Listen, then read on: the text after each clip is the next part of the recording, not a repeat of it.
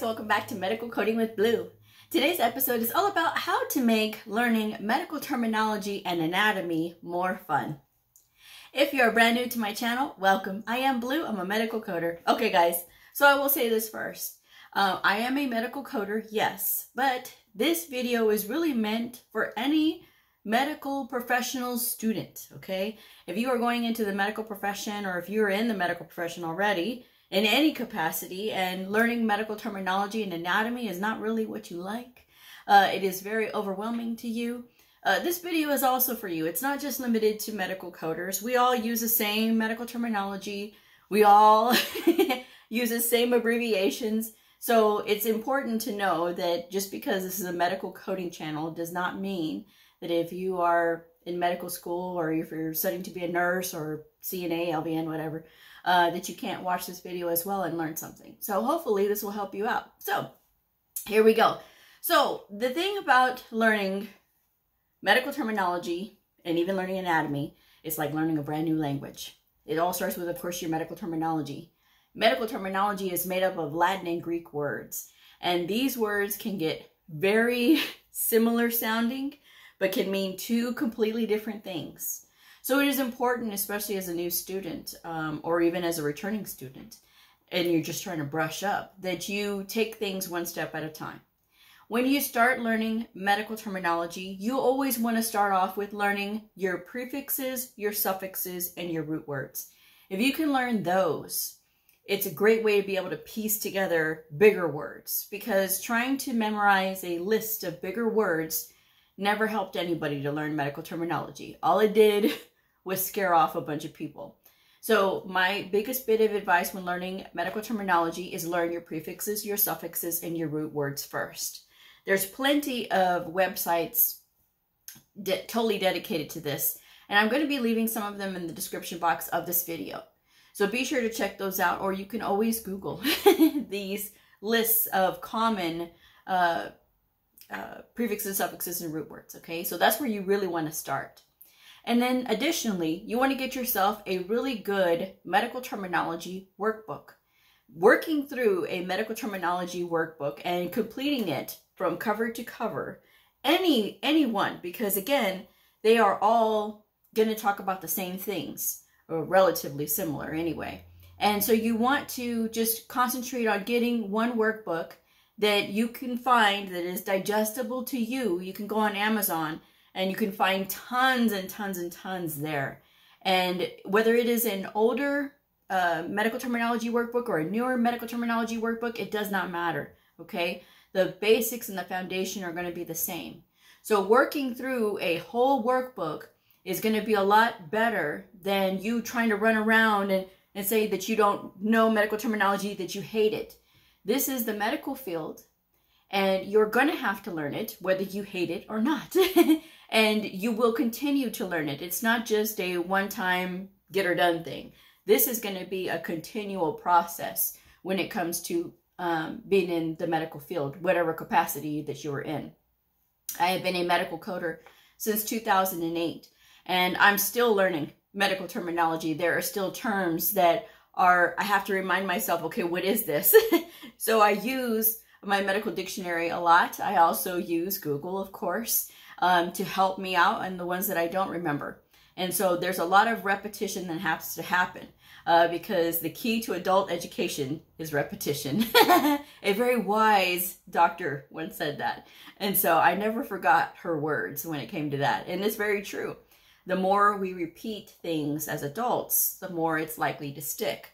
So concentrating on learning your prefixes, your suffixes, and your root words first, and working through a medical terminology workbook will lay that good foundation.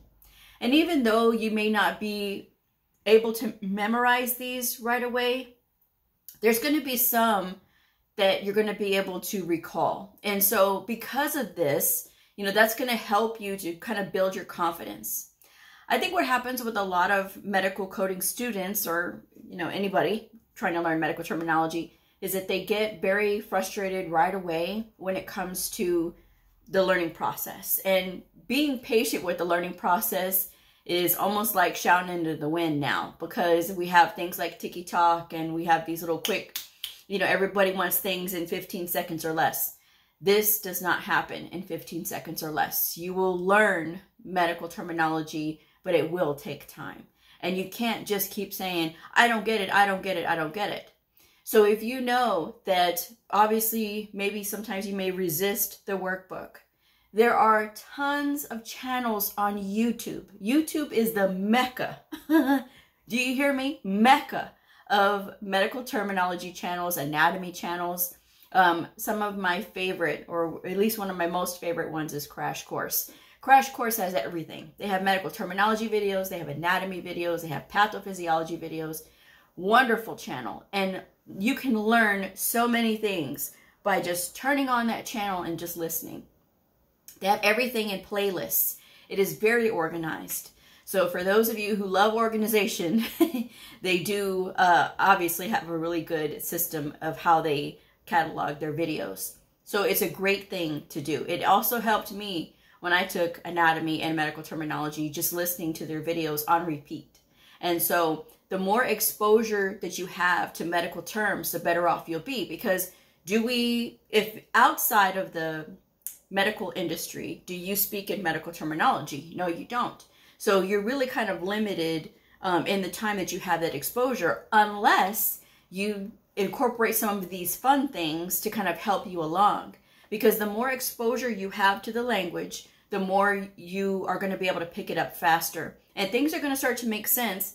And then you're going to start to figure out things without having to like, oh my gosh, what is this? What is this? It's going to become more natural to you.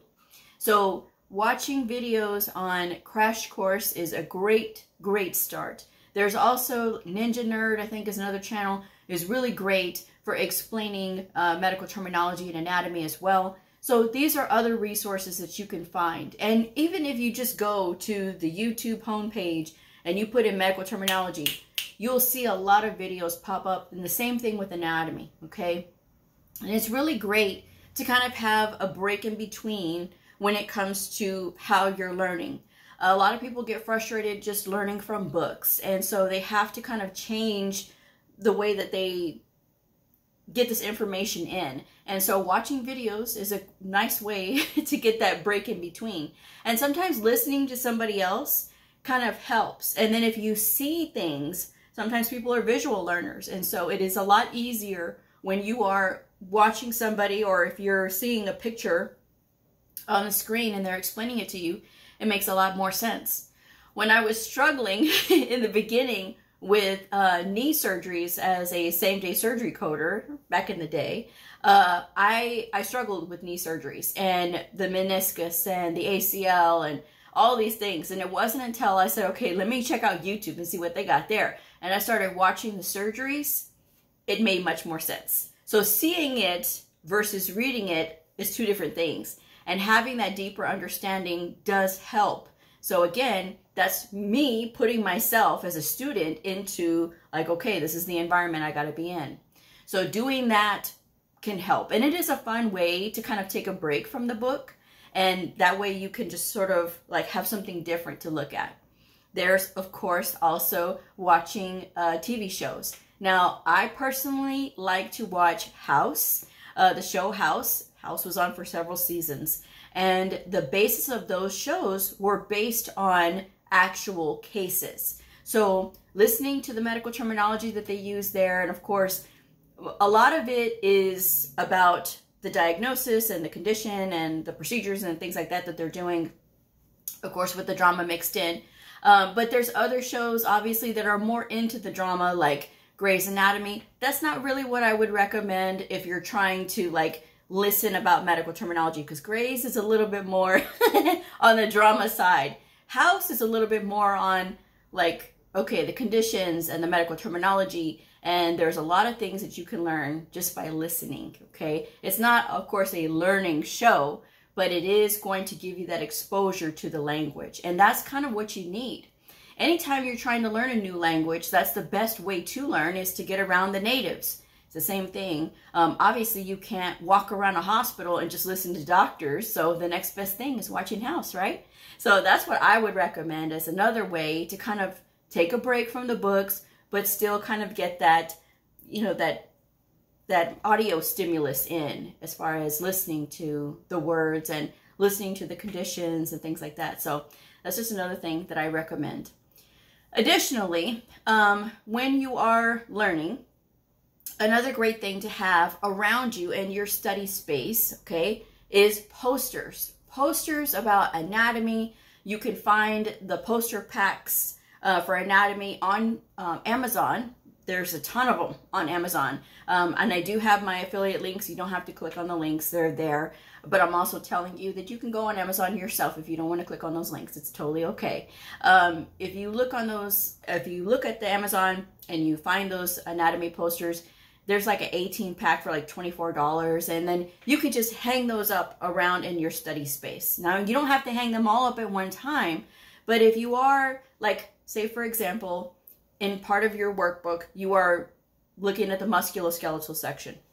So that's a poster you can hang up for a couple of weeks so that you can have it and look at it. Now, when you go to the doctor, anytime you go to your own doctor, you see all of the anatomy posters that they have in the doctor's office. I know they have them when I go to the doctor's office. Do you think that those are there for you? No.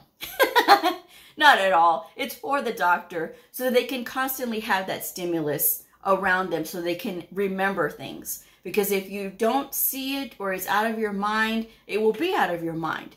As adults, it's really easy to fall into that trap. But again, if you have it around you and you're looking at it on a daily basis, this can kind of help to like jog your memory, okay? And I also want to point out another thing. In the medical coding manuals, we are able to take those into the testing room with us. In the books, in the medical coding manuals, they do have the anatomy plates in the back. So it does have some of those things to kind of help you. If you look in the appendixes, most of the medical coding manuals have those anatomy plates in them. So it can help you to know that you still do have that reference in front of you, all right? So it's not about having to memorize everything, but it is about having to have that connection to, okay, I know where this is, I know what this is, and when we're talking about this type of word, it's, you know, it's a muscle, or this is a tendon, or this is, you know, whatever the case may be, this is an organ, anything, you're going to know those basics. And that's the whole beginning part. But a lot of you are just really getting into the nitty-gritty, and you're trying to go down to the last detail. Guys, in the beginning, when you're learning medical terminology and anatomy, and especially when you're going over anatomy, you want to get the basics down. And then you can get down to the details later. But at least know what your muscles are. At least know your bones. At least know your organs and what they do. That's going to be your foundation. And that's going to be something that's more digestible for new students. And it will help you to be able to interpret this documentation when you're reading it. Because we have to be able to interpret this documentation. Because no matter what they tell you, even though the doctor may select their own codes, these are the codes the doctor selected, these are the procedure codes the doctor selected, these are the codes that they want. If the documentation does not support those codes, the appropriate codes have to be selected instead, or the provider needs to be queried if there's something that needs to be clarified. So again, understanding your medical terminology and your anatomy is a key part of that, because you don't want to be the person that submits a query and it's really related to something very simple, and because you didn't know your anatomy, you didn't know your medical terminology, you made yourself look like a fool. So you don't want that. You want to be able to make sure that you know at least your basics before you start questioning anything, okay? And for those of you who have instructors who have said, because I get the comment all the time, oh, well, my instructor said I could just skip that and just learn the medical coding. You can't. If you don't know your medical terminology and your anatomy, the codes that you select are going to be wrong a lot of the times. Because again, it's about interpretation. And it's about you understanding what exactly are you looking at. Because some of these words are really similar. And they sound like they could be the same thing. Or they sound like they could be in a certain body part area. And they're actually not. The gastrocnemius muscle comes to mind. So that's something that you have to be aware of. But again, if you're breaking down your studies into working through a workbook and surrounding yourself with pictures of anatomy and that will help you, okay? And breaking it down that way, learning your skeletons, right? Your bones, skeletons, your bones, learning your bones, learning your organs, and learning your muscles. And then you can go on and further into other details. But at least getting those 3 down first, that's really going to help you get your footing when it comes to learning medical terminology and anatomy. It is not as scary as a lot of people are making it out to be. And oftentimes it's just carving out a little bit of time, making that effort to learn it that will really help you. And it's going to go a long way into laying a good foundation for your career as well. Because being strong in anatomy and medical terminology is really, really important in the medical field. So that's something that you have to really work on, and being consistent with it, okay? And even if you are doing some of these problems in your workbook and you're getting them wrong and you're like, man, am I ever going to learn this? You will, but you can't give up on it, okay? So being consistent, again, goes a long way. I've talked about how much time I recommend for medical coding students or anybody that's studying any amount of things that they're trying to learn something, 20 hours per week. And you can make it work regardless of your schedule. There's really no excuse, because people will make time for the things that are important to them, especially if this is something, medical coding is something that you want to pursue, okay? So that's just something that you have to know. The other thing is, I'm leaving these links in the description box, but there's a few new ones. I have had some that I have left in the description box before, like coloring books. So if you get those anatomy coloring books, connecting the brain and your body into an exercise, like working with a coloring book, will help, because, I mean, having that action can really kind of keep it in your brain a lot longer than you just trying to flip through flashcards or do any of those things. Flashcards do help, by the way, but actually connecting yourself and working through a coloring book is a great way to, number one, relax. Number two, to get your brain engaged with learning as well. So I have that book in here. It's the Netter's Anatomy Coloring Book. I love that one. There's also the Adult Cardiovascular Coloring Book. Now, I specifically go for the cardiology one because the heart is something that is very complicated. It is complicated, and it is connected to so many different parts of our body. So it is very important to learn it. So don't let it be your nemesis. I was scared of the heart for a long time, and I don't recommend that for anybody. So scared in that, man, it's so much, you gotta learn it. But I got books to help me learn. And I even went to the Goodwill. And you know, when you go into their book section, it's all the books that people have donated. So I got some really great cardiology books that I sat down with on the weekends and really looked at to like, kind of like, okay, get myself connected with this.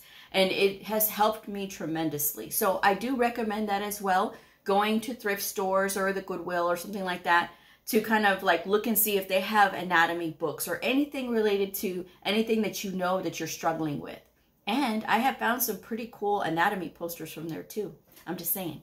So, but that's just another thing that you can do, the coloring workbooks. There's also crossword puzzle books. The one that I'm recommending, there's two. There's Fun EMS Crossword Puzzle Book and the Medical Crossword Puzzle Book. So these are where they give you the clue and then you fill in, you know, whatever the medical term is.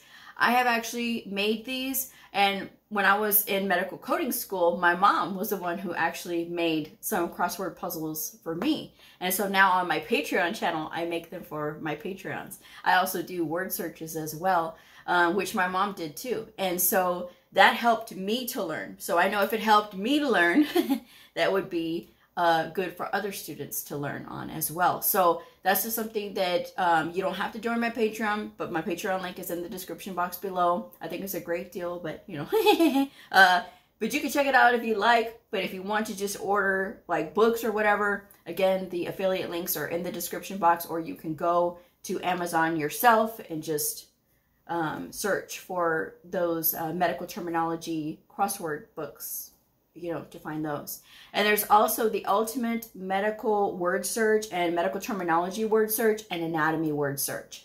I did those as well. I do have those links there. But those are some really great books that you can use to kind of like, again, break it up and change up what you're doing. Because sometimes just doing a game or something fun can kind of help you that way too, to kind of, okay, oh, we're learning this, and being consistent with that can really help. So can you imagine if you did a crossword puzzle book, if you did a word search book, and you did a medical terminology workbook? Can you imagine if you did all those and worked through all those, how good your medical terminology would be? And then once you have that strong grasp, reading these op notes, reading these encounter notes is not going to be so scary to you, because you're going to understand immediately what you're looking at. And again, these things just take time. So you can't get impatient with the process, because it is the shaping process. All of this learning and trying to learn this new language, it is a learning process. And you can't just think that you're going to get it overnight, because you won't. And if you do, if you think you will, you're just setting yourself up for failure, because obviously you're not going to be able to get it overnight. And then you're going to be like, you see, I knew I couldn't get it, because you're not giving yourself the sufficient amount of time to be able to learn it. So that's just something that, again, you guys need to think about. And I had done a video the other night and about study tips, and somebody commented on there that they had been crying because they were learning anatomy and medical terminology, and it's good the way that I broke it down to kind of help them to know how much time to spend and know how to learn it and things like that. Because somebody had commented before that about they didn't know how much time to spend. Their book has 12 chapters and they have between 3 and 4 months to complete this. I said, well, you take the number of chapters, you divide it by the amount of time that you want to spend on it, and that's how much time you spend on it. And so I recommended going the 1 week plus 2 days route, okay, to get through all of those chapters. And that would be a little over 3 months, almost 4 months to get through the whole thing. I think that's a good pace to be at. But again, if you are trying to race through, that's part of the problem, because nothing sticks when you're trying to race through something, and especially when it comes to learning medical terminology and anatomy. Okay, so again, pacing yourself well can go a long way to you not wasting your time. There's a lot of people who are wasting their time because they're trying to just cram a bunch of things and learn a bunch of things all at once. And then you're going to try to learn medical coding on top of it? Oh, no. No, ma'am, no, sir. Okay, that's not the way that it works, all right? But that's just something that you have to really think it through, guys. And again, just going those simple steps is going to go a long way. Being consistent goes a long way. Studying for a minimum of 30 minutes, a maximum of 1 hour goes a long way. Doing 3.5 hours of study, breaking it up throughout your day, and studying 17.5 hours in 5 days, right? Because 3.5 times 5 days is 17.5 hours. And then you have 2.5 hours on the weekend on a Saturday or Sunday, and boom, you have all of your study in for the week. And being consistent like that, those 20 hours, that investment of time, that is going to be so much better. And you're going to be so much more confident because you have put that firm foundation in there. And it's all about building that discipline. Anything in the medical field requires discipline. Doctors, we don't want to talk about how much discipline they have to have, all the hours they have to work, and the fact that they have lives and people's lives in their hands. Is the same thing with nurses. We don't want to talk about how hard nurses work either, or CNAs, LVNs, LPNs, nurse practitioners, physician assistants, how hard they have to work, all the things that they have to know. And we as medical coders, all of the interpretation that we have to be able to do accurately in order to capture all of the appropriate codes for statistical purposes, for insurance purposes, and so that the doctor can get paid appropriately, that the patient is not paying over what they're supposed to or under what they're supposed to, and that everybody is getting their fair share of everything, okay? It's a tremendous amount of responsibility that we have. And again, building that discipline is so, so important. I've been talking about that a lot lately, about discipline, because discipline, you guys, it is so key to success, because having a lackadaisical attitude when it comes to learning and not putting in the time, you're going to see the results. But then if you do put in the time and you are consistent and you are getting that routine in, that's going to make you a lot more successful down the road. I'm just saying. So with that said, I hope this video helps you. And again, just stay with it when you're studying medical terminology and anatomy. Be consistent with it. And even when you go on to your next subject, it doesn't hurt to continue to go through the word puzzle books, the crossword puzzle books, or the word search books, or listen to a show about anatomy, or looking at the posters on a daily basis. It is the same thing from when we were children. We were learning how to read, right? And how the teacher had the numbers and the letters on the, the border of the room. It is the same thing that we have to do as adults. I'm just saying. So with that said, I'm going to go ahead and wrap this one up. Thank you guys so much for joining me. If this video helped you, please like, subscribe, and share, and I'll see you all next time. Bye.